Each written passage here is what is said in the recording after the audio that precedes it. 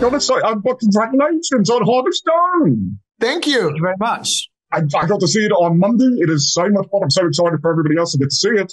And I did want to start with Tom. Like, you get to really play with all of the kind of, spy film, James Bond archetypal stuff, but you don't have to be weighed down by any kind of the history of the franchise. You really get to breathe your own individuality into this kind of genre and the style.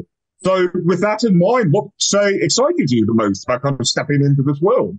I think it was, I've always loved other films in this genre. I grew up watching them, and the kind of the chance to tell a story and make a film of this scale with so much action and scope was really exciting to me. But I love the fact that it was an original story and a new character, Rachel Stone, which you don't actually get that often in the genre, and particularly being a female character played by Gal, and it came from her.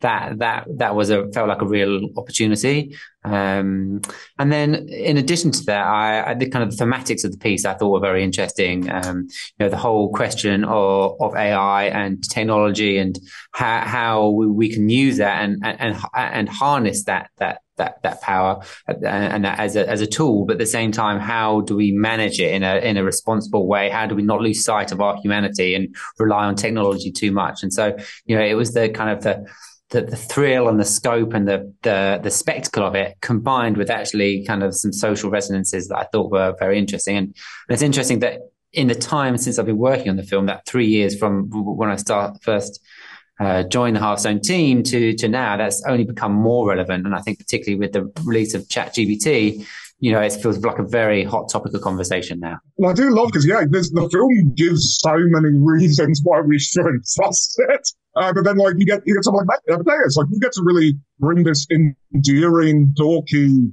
I just want to honestly use the algorithm for good kind of energy to it. Matthias, what was that? Why was that important to you to kind of make this character endearing, to make this? Because in the Raw Helens, as we see in the film, it is a really terrifying power. Why was it important to you to make this character likable and understandable in a sense?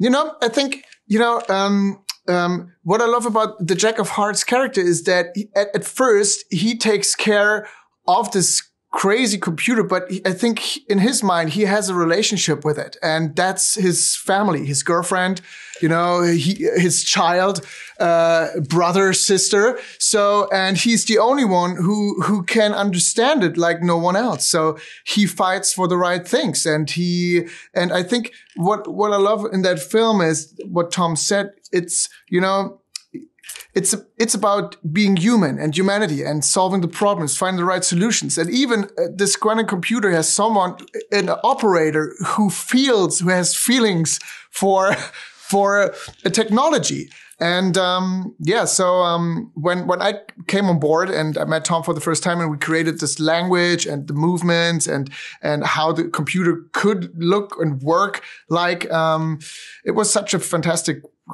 and crazy experience. And at the end, it looks amazing. And it's crazy that now, we have this weird topic. AI is out there and everyone just watch out. It really does gain a lot more us watching and making notes of no, that's worrisome. Oh, right. That was in the news yesterday. Yeah. Oh, no. I think the last question to both of you, just anytime you come onto any project, I have to imagine you have an idea. I think I know how this is going to go. I know how I'm going to play this. I know how I'm going to direct this. I know what we're going to do.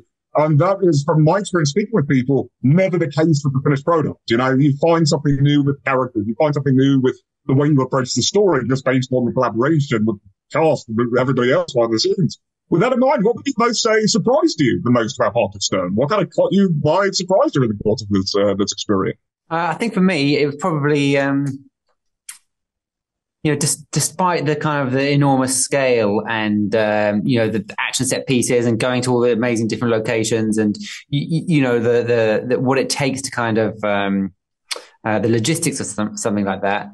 Actually, it was the kind of the core of it was actually the same as making any of the other movies that I've made, however big or small. And that's just about telling the story and the characters and the wonderful actors, bringing the characters to life. You can have the biggest stunts and explosions and sequences in the world, but unless you've got characters, unless you've got that human touch, that human connection, then it's all irrelevant, right? Because you have to have a story and some characters that you care about. Otherwise, you're not going to stay watching. Yeah, that was well said. I mean, he's the boss.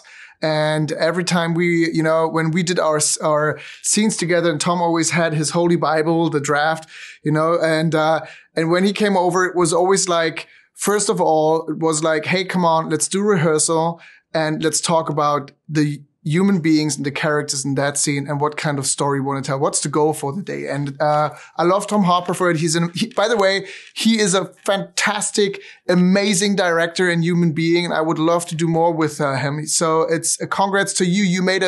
You've been an awesome captain, sir. So thanks to you. Thanks, Matthias. Thanks. That's very kind of you. Thank you. Okay, give me my $20. Give me my $20 now. Okay. It's all on camera too. It's written now.